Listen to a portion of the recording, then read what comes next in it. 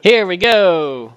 We are back in Cambridge, Massachusetts at Pandemonium Books and Games for the Regional Netrunner Tournament Elimination Round. This is game number 16. If you take out your cut to 16 official Netrunner Fantasy Flight tournament bracket and look for game 16, this is on the left 7 seed Rob playing Kit versus number 2 seed Chris playing Personal Evolution. You've seen Chris play a lot, and usually when you see him, he's playing against me. So what ends up happening is I end up talking from the perspective of the runner not getting killed. It might be hard to do that, but I'm going to try to discuss this game from the point of Chris trying to kill that horrible runner over there. Grr, Kit, die. Rob has, you're probably wondering already, what is that thing Rob has? He basically made this click counter on his own that works with the foot pedal. On the one hand, it's really cool. On the other hand, if you bring that out, it's sort of like, really, dude? um, so, I sort of have positive and negative feelings about it. Anyway, still really, it's awesome in a lot of other click counters. All right, so the game started off, runner, pretty basic opening with a workshop and a sure gamble. Chris, he ices up R&D, because that's really the weakness of his deck, is if you can pull the agendas from R&D. And he always likes to install Gilahan's House of Knives right away at the start of the game if possible, right? Because very rarely will the runner be brave enough to just run that straight out of the gate on turn 1. And if Chris scores either one of those, the abilities that they grant, Gilahan's, you'll see him hit that a bunch of times this game. Really carries him through House of Knives as well. So he's really just trying to set up a situation where the runner can die. So Rob here, Kit, gets a Deus Ex straight away. He knows the score. Deus Ex is the way to not die. So Chris is going to be aiming to get rid of that Deus Ex. Hit him with something that'll force him to use the Deus Ex. So then, he'll be forced to dig for clone ships or other sorts of recursion before he can run without dying. If he's in a situation where he can't run without dying, it's like, do you try to score agendas? Because the guy will be too afraid to run because he knows without a Deus Ex he shouldn't run. Well, here he runs with his Deus Ex. He has the Deus Ex, so there's no fear. There's a snare, fine. He gets the tag. He's got a few clicks remaining, so he's going to hit that Procon and remove the tag. That Procon really helps against Jinteki a lot because you're going to be drawing a ton anyway. So you may as well get credits while you draw. That allows you to sort of recover more quickly to be able to run again. But credits, as long as you have enough credits to get your Deus Ex back, you don't really need a lot of credits when it's some sort of iceless shell game Jinteki, right? Well, it's not iceless. It's just very, very low ice. And your kit, so ice don't really scare you once you have a decoder. Ooh, a Psychic Field, and the Deus Ex is in the trash with no way to get it back. So Rob is showing no fear of checking all the remotes. And they're playing the side game. Is he going to win this one? He's going to lose his whole hand. Oh, he loses his whole hand. The runner has to match. 2 indexing a data sucker. That's big. Well, he's got a data sucker on the table, but those indexings were basically essential. I hope he has the same old thing or another indexing, because you really need those to score points safely and to dig deep.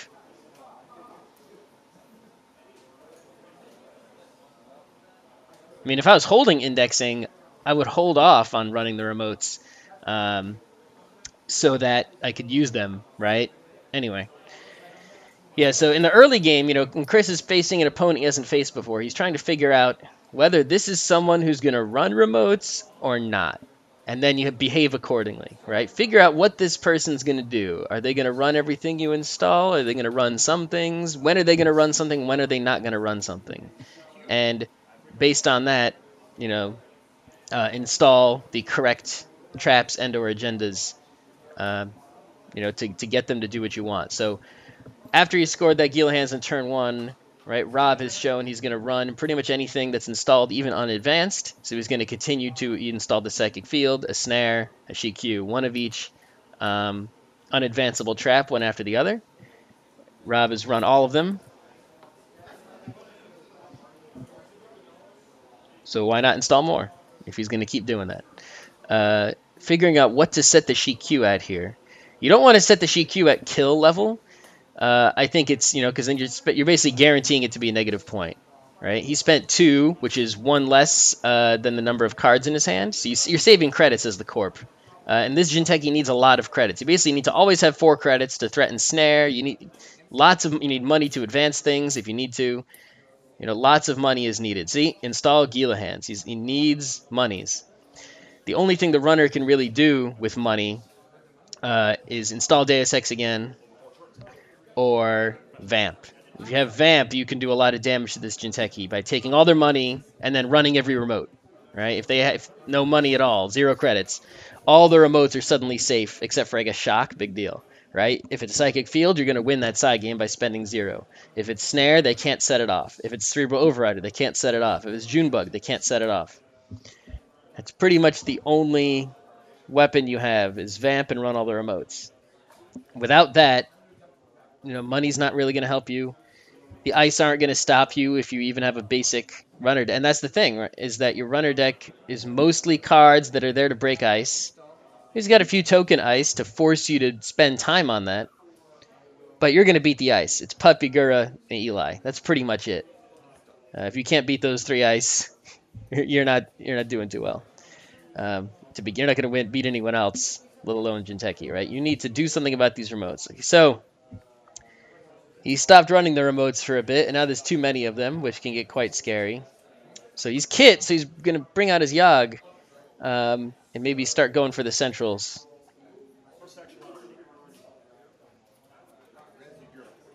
Oh, so he ran R&D. It's a Yagura, so then he brings out the Yogg after seeing the ice. I guess it could have theoretically been something stronger than 3, right? And the Data Sucker also comes out of the workshop. So he's going to get in for free, get his Data Sucker token, access 1 card from R&D. Okay, no reason to not do that once every turn. I'm surprised he did that, though, without a Deus Ex on the table. And he had a clone chip in hand, so he's putting the clone chip in the workshop. Should be able to use that to get a Deus Ex again. Well, once you've done... okay. Oof, we got a Gila Hands, that's good. Only 1 net damage. But if that had been a Snare or a Psychic Field, it would have been too late for him to get his Deus Ex with Workshop Clone Chip. I'd get it before running. Alright, so Chris is looking to set up a kill somehow. Right? Kit does not have the Deus Ex out, even though he could get it out at any time. So, Mushin no Shin. Right? You must, it's sort of a threat. You must do this now.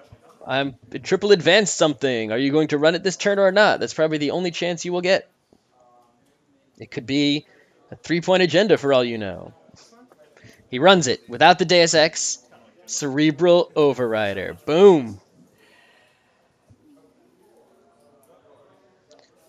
He stopped running things that were unadvanced. Those 2 unadvanced cards are still chilling out. But then it's like, okay, you're not going to run things that are unadvanced anymore because I taught, you got punished 3 times doing that? Well, he ran the unadvanced Gila Hands and picked it up. Let's see if you'll run something that's advanced. Well, we'll put a Cerebral. It's a great test. He thought it was going to be Junebug. He's like, no, it's like Junebug, but much worse. So, max hand size of 2 for the runner. How do you get the kill? From the Jinteki side? Well, there's a few ways. Luck, have 3 Neural EMPs in your hand. I don't even know if he has 3 Neural EMPs in the deck. A Scorched Earth will do it. You saw a Plastreak got hosed earlier in the game. Runner's usually not expecting a Scorch anyway at a Jinteki. And the only way to get the tag is off a Snare, last click Snare. Or Ronin. A Ronin will kill him off. If you can get a Ronin advance to 4, it's going to be game over if there's no Deus Ex out. Okay, so something weird happened there while I was talking about how to get the kill. That is, Jinteki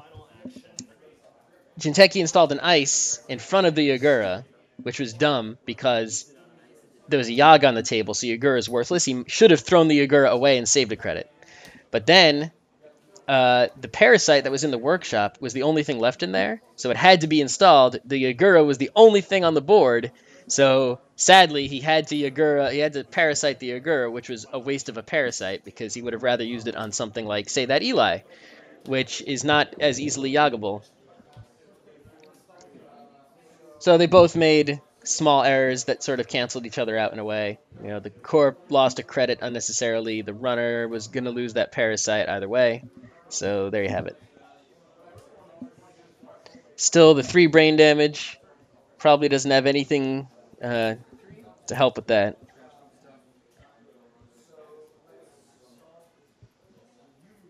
Yeah, so the Corp was a little bit low on money. I think he only had 4 or 5.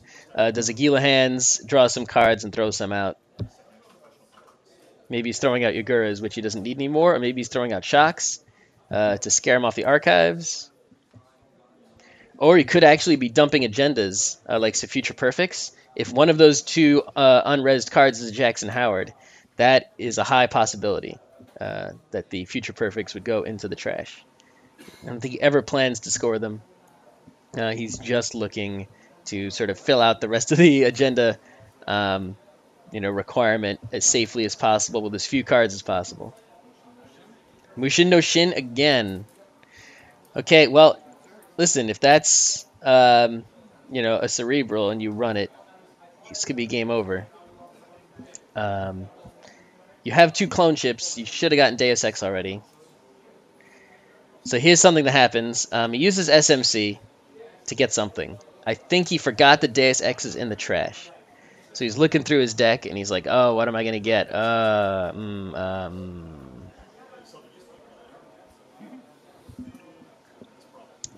He realizes the Deus Ex isn't in there. But he's got to get something. So he's thinking about getting an Atman. I think he's considering setting it at 4 for the Eli. But I guess using 1 Data Sucker with Yogg is just better. So in the end, he just gets another self-modifying code. Sort of a waste there.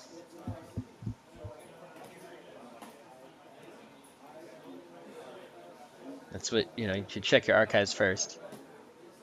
Okay, now he's going to get the clone of the Deus Ex. Good. Good job.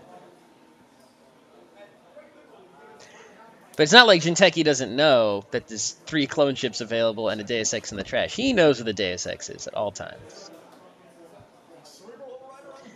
Is he going to run? He's running. He's shown that he'll run the Mushin no Shin cards, and it's a Ronin. It's a good thing he ran that. Otherwise, he would have lost to the Ronin. But you think, maybe he would have been scared away from running it because of the Cerebral. If it was a Cerebral, it would have been game over, right? Is that enough to scare you away? So, he's going to run R&D here with 3rd click, run R&D. And he thought about rezzing the pup, but decided against it because there's a Yogg, so it's just a waste of a credit. A Ronin. Oh, he's Maker's Eyeing, actually. And it was Ronin, House of Knives. So all the Ronins are gone. That's really putting a hurt on Jinteki, because when there's 3 brain damage, Ronin is a key to winning. Now, the runner knows for sure, 100%, there are no Ronins out there. So it's much more likely to be a situation where you do not want to run a remote that's advanced than a situation where you do want to. So Mushin no Shin. Okay, so since Ronins are all gone, the only reason you would want to run this is if you thought it was an agenda. Right now, the score is 1-1 because the runner has a Shikyu that cancels out 1 agenda, 1 1-pointer, and has a 2 1-pointers scored. The Corp has 1 1-pointer. So letting him have an agenda, is it really a big deal? That could... And he's going for it. He's shown that he'll go for it. Click 2, Cerebral. Well... if there you go. You showed you were going to run. You continued your pattern of running. You didn't change your mind when it was a Ronin. So Cerebral, okay, you still didn't change your mind. 6 brain damage, but because he drew a card before running, he's not dead yet, theoretically. He could, if somehow, score 6 points in 2 clicks and win. So that is a snare. So that's game over right there. Boom. If he would have found 2 future perfects in 2 runs and won both side games. No, because even though he would have scored it, the net damage from scoring it would have killed him instantly. I guess he could have used Deus Ex to stay alive from that net damage. So there you have it. Jinteki puts another flat line on the board.